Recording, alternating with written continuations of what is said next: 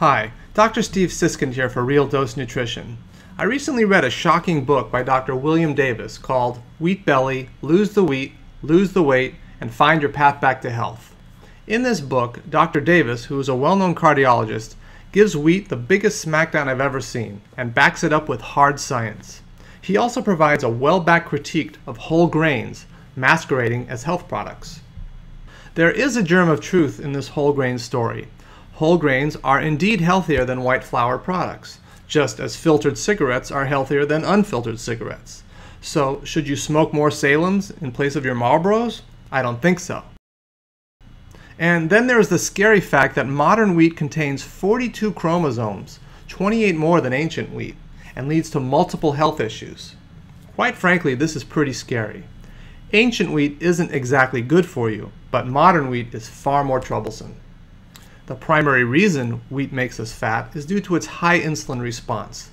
Did you know that whole wheat bread has a higher glycemic index than table sugar? So, when you eat that sandwich, those crackers, or have that tortilla, you're fighting against a hormonal cascade that you simply cannot win. The reason is because wheat carbohydrates, called amylopectin A, cause a larger spike in blood sugar than almost any other food. That's higher than a candy bar, ice cream, or pure table sugar. Amylopectin is a carbohydrate contained in wheat that produces an insulin response so strong that it causes fat to form specifically in your visceral organs. This means that your liver, your kidneys, your pancreas, your intestines, and your belly become engorged with fat, creating a no-win situation. Dr. Davis calls this a unique 24-hour-a-day, 7-day-a-week metabolic factory.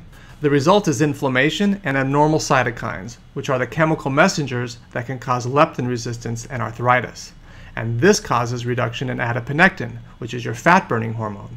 And that is what causes an uncontrollable spiral of weight gain. There are a lot more problems associated with wheat. Wheat contains zonulins, which can create permeability or small holes in your intestines. Wheat can create withdrawal symptoms upon its removal. Wheat is a large culprit in nighttime cravings. Wheat can cause mental sluggishness and attention disorders. Wheat is responsible for multiple skin disorders. So what does one do in order to reverse this effect? You might have guessed it, give up wheat.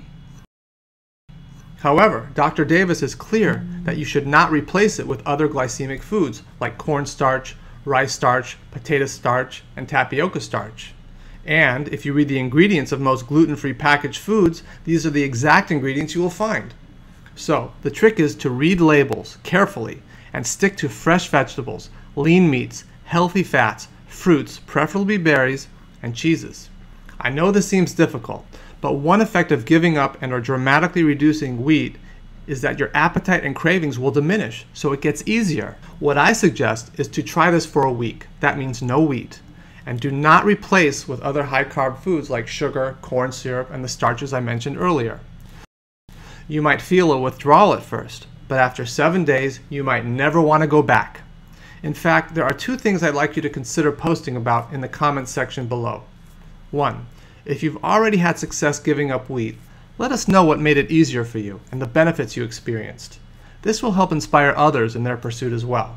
And 2, if you have any questions, or struggle with certain wheat foods, for instance, pizza is a tough one, especially here where I am in New York City, then mention that, and perhaps another reader will have an alternative or suggestion that will help you. Lastly, I definitely recommend going to the bookstore or hopping onto Amazon.com and getting Dr. Davis's book. It is highly motivating.